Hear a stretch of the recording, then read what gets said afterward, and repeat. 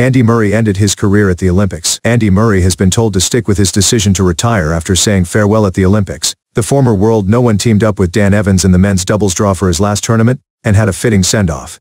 They saved multiple match points in his first 2 rounds in true fighting spirit before succumbing in the quarter-final.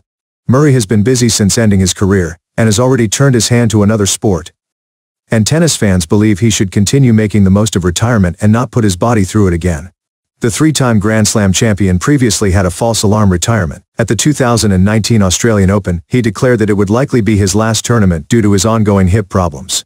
But he underwent successful resurfacing surgery and returned that summer, going on to play for 5 more years. This time around, fans want him to remain a former tennis player. Express Sport readers were asked whether Murray should U-turn and stay on tour to play doubles after his thrilling matches with Evans.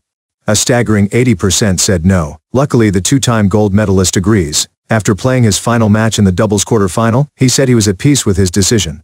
"I was ready for it, and obviously it was emotional because it's the last time I will play a competitive match," he explained.